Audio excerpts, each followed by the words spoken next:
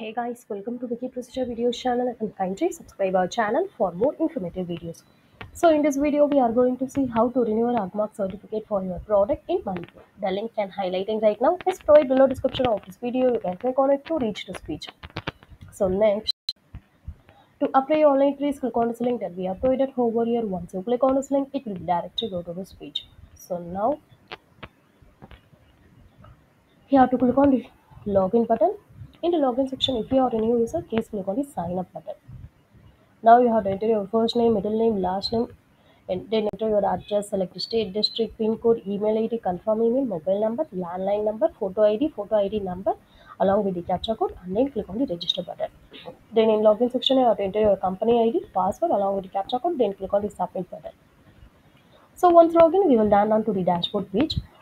When the certificate will be due for renewal, a renewal button will be available on the left part of the screen. Then you can use the button to get the online application page for renewal. And then you can select the mandatory details as per the prompt. And we should upload all the necessary documents in PDF format. Then you can pay the amount in online mode itself. After that, you will get the acknowledgement page. Please save it for future reference. This application will be forwarded to the respective department for further processing. The competent authority will do the verification of the uploaded documents. This application will be proceed internally as per department norms. Renewal process will be initiated. So we will get the SMS about the different stages of the approval. Please follow the department notification and authorities guidance. If the application for renewal is approved, we will get the notification over its registered mobile number through an SMS from the department. So you can follow the notification to get the certificate.